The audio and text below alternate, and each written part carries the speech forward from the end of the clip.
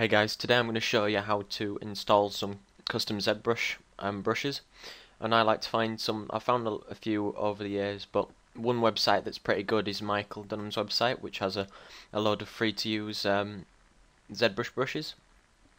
And, the pack I specifically like to use is this drag brushes pack one. There's loads of different ones: grass, fur, hair, all sorts of different stuff, but all you need to do is you can download a package and you want to just save that and wait for it to download.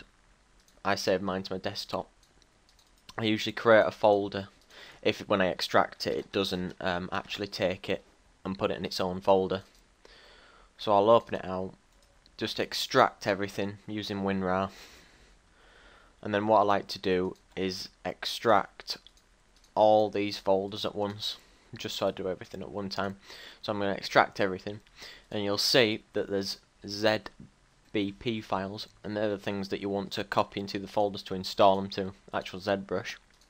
You can edit the alphas, which are the Photoshop files, but for now we just want to take the things that ZBrush will read and use them. So all I'm doing is holding control and selecting all the brushes that I want, and now I've selected all these, I'll copy them.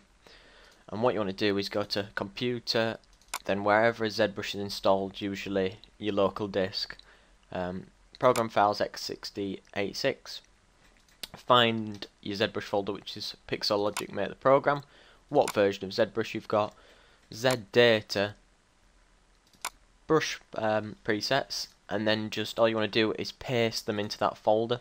And once you've got them pasted into that folder, you can actually open up ZBrush. What I'll do is just select a default cube, and if we go onto the brushes palette, we can see that we have all the different cracks and things installed. Okay, that's pretty much it. Cheers.